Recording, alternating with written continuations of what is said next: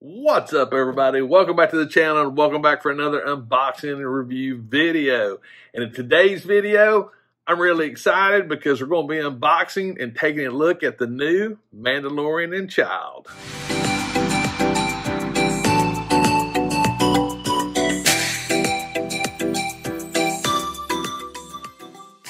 That's right.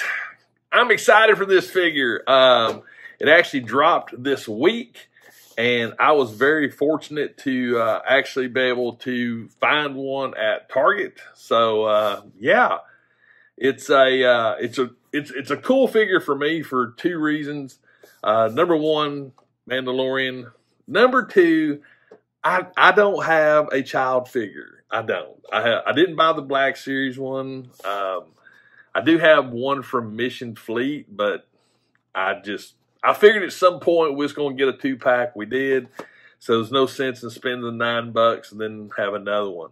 But before I even open this box, I do have some concerns that I don't know if I'm going to like it without the helmet.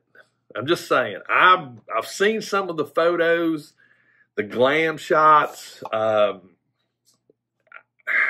don't know if Den's head sculpt's going to look good. Then the Djarin, I think that's how you pronounce it.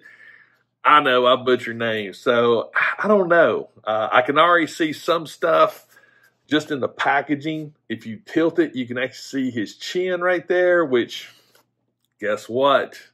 We can't see chins in the Mandalorian TV show, so why do we see chins here? So I don't know. Maybe they should have done, I don't know. Again, I ain't even opened it up. I'm already nitpicking. But here we go. Let's get the box out of the way right there.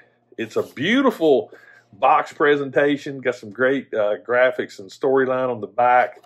I am really digging this slope on the box. I've already made the conscious decision that every single figure that I get that has this new format of boxes, I will be keeping the boxes. Because when you line all the boxes up, it makes a really cool little shelf presentation. So even if you collect out a box, you can put them to the back of your shelf, and this would look really good in the background. So I'm going to be extra careful with my boxes. So yeah, I guess the next thing we got to do is get this out of the box. So that's what we're going to do. I'm going to get it out of the box, and we'll start the review. All right, so let's go ahead and get into it. I've already got it out of the clamshell. Some of the accessories that it comes with, they're actually really cool. We've got the child accessories right here, or Drogu. Did I say that right? We got the Mandalorian, and we do have some other stuff here. I'm going to go ahead and start with this Beskar, or pieces right here. The details on them are really good. I actually left them on the tape just because I mean, these will get lost if you're not careful. But you do have five of these, which is really cool. We also comes with the locator right there. Again, a very small piece. So, yeah, these pieces will definitely, if you're going to lose anything, these will be the first ones to lose. We'll go with this blaster next. It's a little too shiny for me, to be honest with you. I think it's just a little bit too much. I actually have my Mando right here. So let me pull his blaster out. So yeah. So with the 6-scale blaster compared to, you know, the Black Series, it's just a little too silver for me. I'll definitely probably put a little bit of a wash on it just to dull it down a little bit. But hey, it is what it is. I'm okay with it. His main blaster rifle, very cool looking piece. It actually looks really good. The paint on it looks great. So I don't have any any complaints with the rifle, the blaster rifle. He also comes with the jetpack, which it could use a little bit of I don't know, a little bit of weathering as well. I'm anxious to see how this fits together with the way the cape is on the Mandalorian figure. We're going to save Groku, the child. We're going to save this for just a second. No, we're not. We're going to go ahead. I'm going to move Mando over here. The actual child figure, as I throw him on the table right there, looks really good. I mean, overall, let me know in the comments if you picked up the Black Series figure, because I'm curious, especially if you get this set right here, how it compares. Is it the same one? Because like I said earlier, I never picked up the Black Series version, so I have no idea. I did notice something that I thought was pretty neat. He's got feet.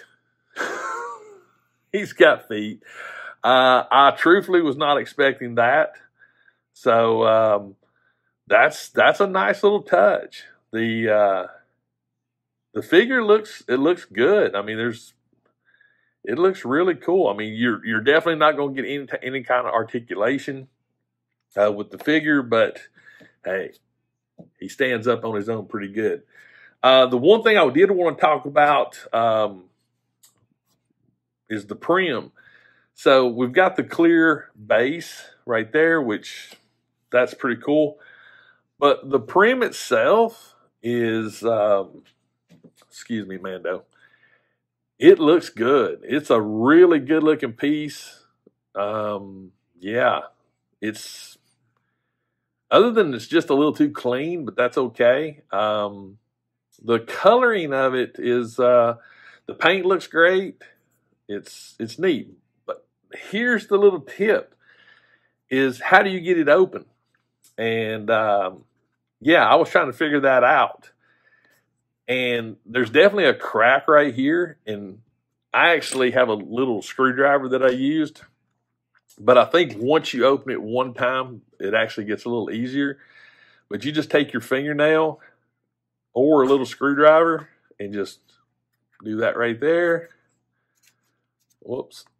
There we go. And that little cover pops right off like that. The inside of the prim looks really, it's cool. I mean, it's got some good detail to it. The only thing about it is back here in the back, there's nothing back there. I'll probably put some kind of fabric piece, black or something, just to fill in this void to make it look a little bit, I don't know, just to where you don't have to see the plastic itself. But it actually pops in like so. And the child, Groku,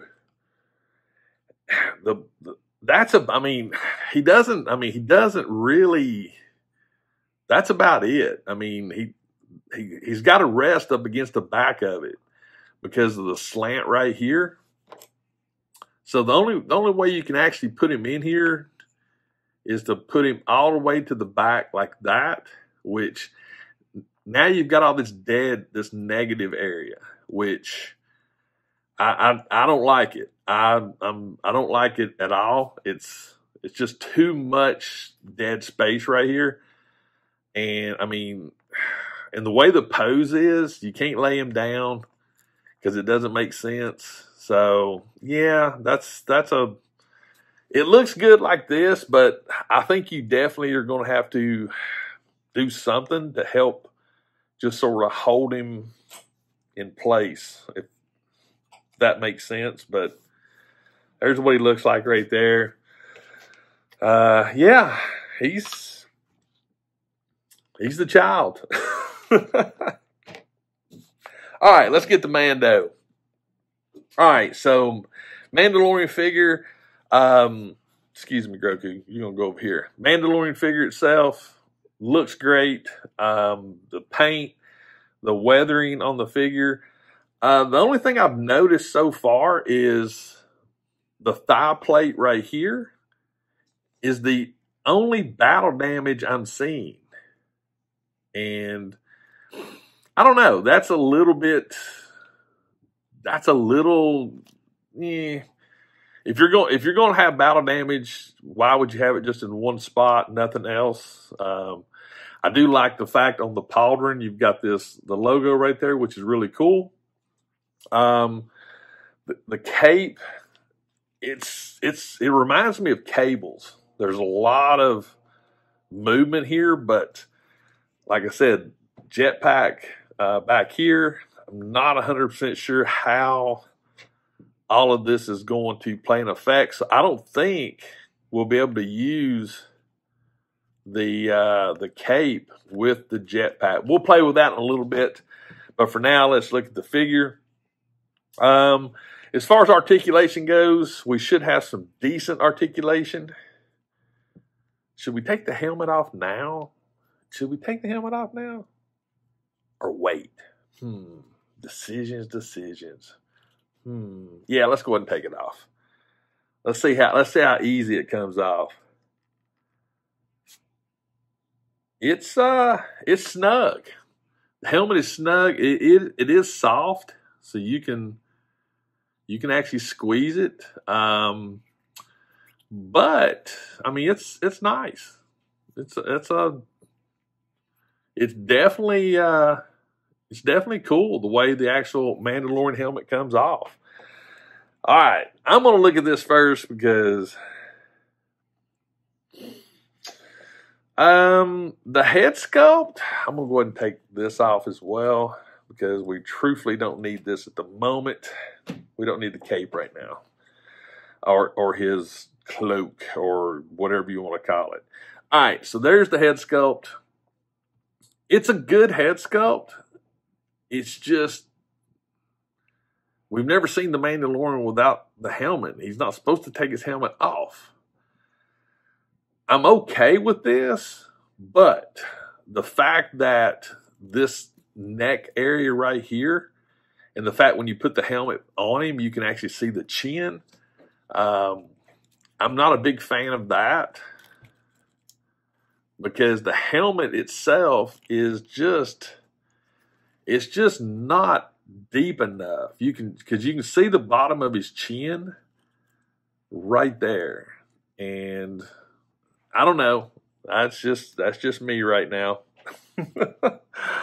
Okay, so let's take a look at the figure itself. We've got great head movement, side to side, chin up. Going back's not too bad, so that's cool. I'm curious. I don't think we're going to get some good. No, we're not. We're not going to get good shoulder articulation, and that's because of the pauldron armor. In this situation, it'd be nice to actually have like a pull out on the shoulder, so you could actually get that shoulder up, which translates to the elbow and the wrist. So when it comes to actually using the blaster rifle, getting it up here and getting a good pose might be difficult. So that's it for his shoulder right there. Elbow wise, oh wow, really? Single joint elbow? Wow. Single joint elbow. That's it right there, 90 degrees. I'm going to have to get my other Mandalorian out and look at it. Was it single jointed?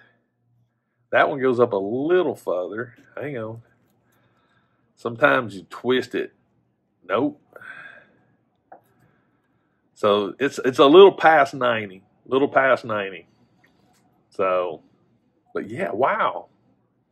Okay. I'm okay with it. You can still do some good stuff with it. Wrist-wise, standard wrist pivots, rotations, nothing new there. All right. As far as his abs, the torso twist, it's a little snug, and that is due to this shoulder strap right here. So turning him to the right is actually good coming back to the left is moderate, but still okay. Ab crunch is null and void. That's it. I mean, it's okay, but it's definitely that's all he's got for his ab crunch and lower back right there. So it's still doable. As far as his hips goes, I don't think I'm gonna go and speculate. I don't think much is gonna come out of the hips, but I was wrong. There you go. There's nothing wrong with that at all. I actually figured that this right here and his holster would actually interfere with it. Speaking of his holster, okay, so the flap strap does not come off, which means that might be interesting. There we go. So to put the pistol in, slide it in from the back, boom, boom, boom. Okay, that's not bad. Let's check out his knees. What do we got knee-wise? Good double-jointed knee right there. So we got great knee articulation. Ankles, yeah, normal. Got some great side-to-side pivots. So we should be able to get him in some really good poses. But as far as the actual overall look of the figure with the paint and everything, it looks good. I mean, it really does look good. I mean, other than this battle damage here and none anywhere else. That's the only part that I'm a little, I don't know. To me, this it draws your eye to here. You know what I'm saying? If you're looking at the figure, your eye will naturally draw to this compared to anything else. But that is a really good detail right there on that pauldron. But all right, guys, I'll tell you what. I am going to let's put the jetpack on. So we do have 3 points. We got a hole. We got 2 squares right there. So it looks like it almost looks like the this one hole in the belt right there should line up with his back, but it really doesn't. So I'm gonna have to play around with this a little bit just to see. Oh, there's one. Okay, so what you gotta do is you gotta bend him back and slide that over and then line it up right there. All right, let's get that pegged in. Boom. There we go. There's the jetpack right there. Which brings me to this. Okay, so this I have issue with, but I mean, there's really no way to utilize. There's no way to utilize his cape with the jetpack on. That's unfortunate. That really is unfortunate right there, because you should be able to, and if this was a soft good, you could at least pull it around and, you know what I'm saying, put it behind the jetpack like it's supposed to be. So yeah, that's unfortunate. So a soft good cape and the jetpack would have been a perfect combination, but unfortunately, or even some, you could have simulated some tears in the cape itself, and that's what I may do with mine, is figure out a way to actually have this on. And I mean, that to me, that looks better than without, to me. You know, I don't know. That's just my speculation. So I tell you what, guys, let me get all this stuff figured out, and I'll see if I can get him posed up, and I'll come back and give you my final thoughts on the Mandalorian and the Child Black Series set. So I'll be right back. All right, so here it is. Din Djarin and Grogu, whatever, the Child. Overall, this is a cool set. It's a cool set to have. Like, for me personally, like I said earlier, I never picked up the Black Series Child figure that, you know, was $9-10 bucks. So for this to come out as basically a 2-pack, I think that's really cool. I do have issues. The issues that I have are, they're not big. I don't think they're huge issues, but the first issue I have is the prim. As you can see, if you're just going to display it like this, it works, but there's too much of a gap. In other words, whenever you see the Child in the prim, he's a lot more towards the front. Unfortunately, we can't do anything with that, but it is a little tippy. And like I said earlier about putting some fabric in the back of the prim, once you get the Child in it, you can't see back. But I still think it'd be a good idea. Maybe take some black T-shirt material, put in there just to give it a little bit of padding, I guess. But yeah, it's nice. There's nothing wrong with it. The 2-piece part of it, I get it. That does give you options, which is cool. So it can be a little tricky to take off, but no big deal. The range, or the actual finder piece, is cool. It'd be nice if there was a place to actually put that on his belt. I think that'd be really cool. The pieces of Beskar, that's okay. I'm just going to bag those up. I'll probably never use them for anything. The biggest problems I think I have is, honestly, I thought it would be the head sculpt, even though I don't really think it was necessary, but it's cool. Maybe that's a premonition that one day we will see, you know, the Mandalorian without his helmet. But as you can see, the way I've got it posed up, you know, him holding his helmet, that's a nice little pose. The jetpack and the cape, that is my biggest complaint, is I really wish that the cape and the jetpack could have been used together.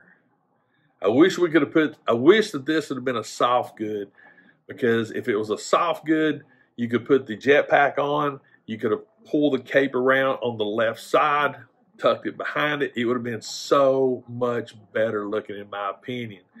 But unfortunately, you can't use both. And I think that's sad in a way, because I think it would just look so much better if it had a soft good cape and you could have utilized both of them. As far as paint goes, paint is great. Like I said earlier, the one thigh piece that has damage on it and scarring and chipping, you know, I get it. The Beskar armor, I get that. But, you know, it'd be nice to have a little bit of, you know, just a little bit. And the blaster itself, it's 2 silver. As I showed you earlier with the 6-scale blaster, this one's just 2 silver. It does not go with the figure at all. It does not even go good with the actual blaster rifle. I think they should have painted the pistol to match the paint on the blaster rifle, which would have been really close to this right here, and I think that would have made it look good. As you can see, when it comes around, you can see that chrome just pop in that holster. So I will be definitely repainting my blaster. I did notice something else too. The actual holster of the blaster does actually come off. It actually unpins right here. I will tell you this, it is a pain to try to get this to pin back in. I have sort of been successful with it, but yeah, it's a pain. It is a pain to get pinned back in. But yeah, other than that, will you stand up back there? Yeah, I'm gonna put your helmet right there. Other than that, I mean, it's a great set. I'm perfectly happy with the set as he falls off the little turntable. Oh, he ain't even liking that no more. But definitely let me know in the comments if you pick this up as I try to get him to stand back up again.